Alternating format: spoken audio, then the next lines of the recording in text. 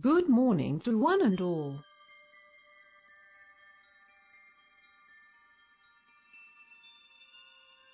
Lenticonus. Beware of it. A 14-year-old boy presented with gradual, progressive diminution of vision in both eyes, of 4 years duration, with history of frequent change of glasses. On examination, vision in the right eye was counting fingers at 3 meters, with pinhole improvement, 6/36, and left eye, counting fingers at 3 meters, with pinhole improvement, 6/18. He improved in right eye, with correction of -7 diopter-spherical, 6/36, and left eye, -4 diopter-spherical, 6/18. On A scan, axial length 22 mm. On thorough anterior segment evaluation, under slit lamp with oblique illumination, we found out central conical protrusion of anterior capsule of the lens, that is anterior lenticonus, in the left eye, and also in the right eye. Posterior capsule is normal.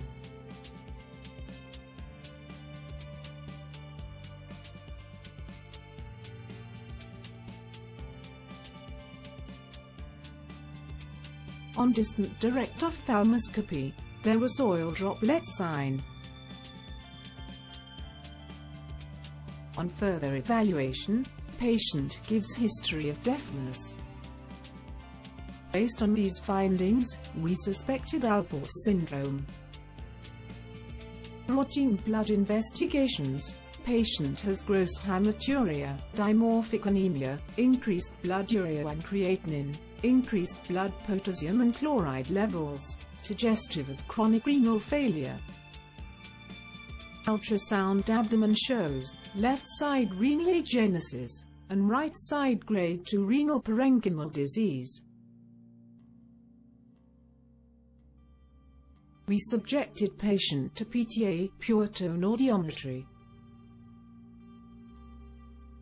Found out to be bilateral moderately severe sensorineural hearing loss.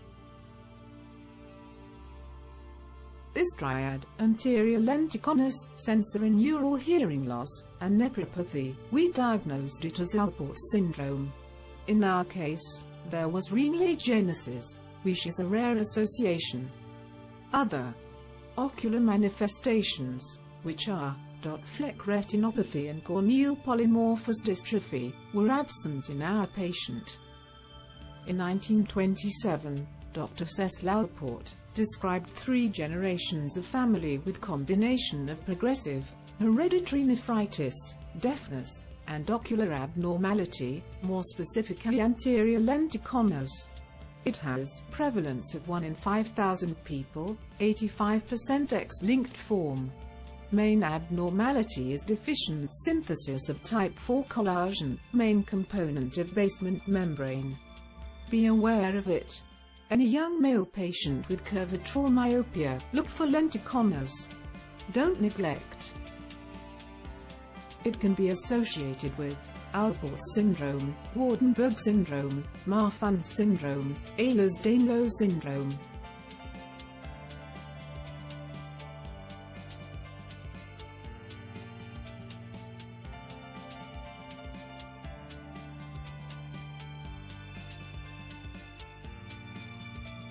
Thank you all.